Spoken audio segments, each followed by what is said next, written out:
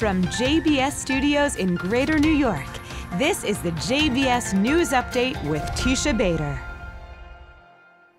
I'm Teisha Bader with the JBS News Update for Tuesday, November the 15th, 2016. Israel has named its new ambassador to Turkey. Eitan Naeh was appointed by Israel's foreign ministry today to serve as envoy in what is seen as the final step in the reconciliation between Israel and Turkey.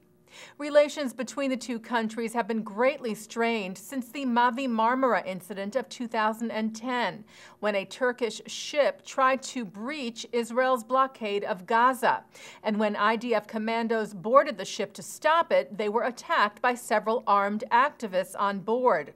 In the clashes that ensued, 10 Turkish citizens were killed and several IDF soldiers were wounded. A reconciliation agreement was signed between Israel and Turkey in June of this year. New Ambassador Naeh currently serves as Israel's deputy ambassador in London. He has previously served in Turkey as well as in Azerbaijan. The U.S. State Department has expressed its concern over Israeli efforts to try and legalize outposts in the West Bank.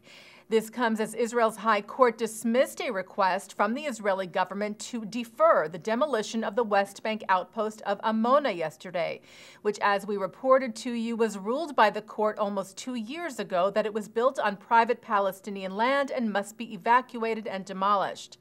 State Department spokeswoman Elizabeth Trudeau told reporters that the U.S. was, quote, deeply concerned about the advancement of legislation that would allow for the legalization of illegal Israeli outposts located on private Palestinian land, in an apparent reference to Amona. Trudeau added that the legislation would be a dramatic advancement of the settlement enterprise, which, she said, is already gravely endangering the prospects for a two-state solution. The Amona outpost has been the subject of contention for years and is scheduled to be demolished on December the 25th. Israeli Prime Minister Benjamin Netanyahu addressed the closing plenary of the Jewish Federations of North America's General Assembly today in Washington. The Prime Minister spoke via satellite and also took questions from the crowd on topics like the Western Wall and pluralism, where Netanyahu said that Israel is committed to a policy that, quote, enables the Kotel to be receptive to Jews from every part of the world. Also at the GA today, a special tribute to late former Prime Minister, Foreign Minister, and President Shimon Peres from his son, Chemi. JBS has been at the GA this week. Look for our coverage here soon. The World Jewish Congress marked its 80th anniversary today in Basel, Switzerland. The Swiss city where the first Zionist Congresses were held, convened by Theodor Herzl in 1897, and where the WJC was founded in 1936. WJC President Ronald Lauder spoke at the gathering of the Congress's Jewish Diplomatic Corps' first global summit, held in Basel and Strasbourg, and urged the next generation of Jewish leaders to be like the founding father of modern-day Zionism. Lauder said Herzl is the leader that you should emulate. He said, have a vision, work hard, never stop defending the Jewish people. Lauder also laid out several guiding principles of the WJC, including Jewish unity, never staying silent, that anti-Semitism and anti-Israel sentiments are one and the same, and the importance of a viable two-state solution.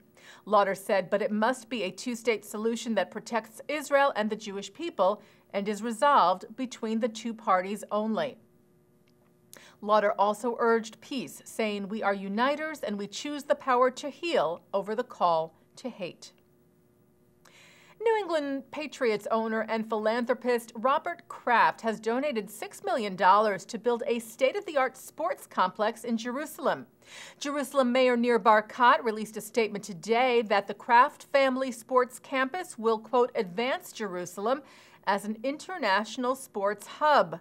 The contribution by Kraft is part of the celebration of the 50th anniversary of the reunification of Jerusalem and the 20th Maccabiah Games, which will be hosted in the city in July of next year.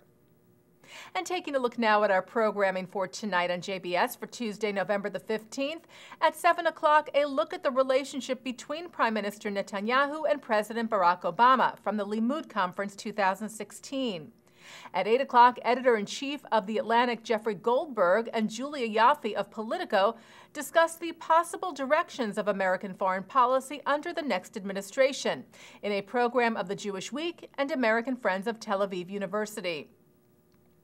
At 9 tonight, it's parts 1 and 2 of a special L'Chaim post-election roundtable.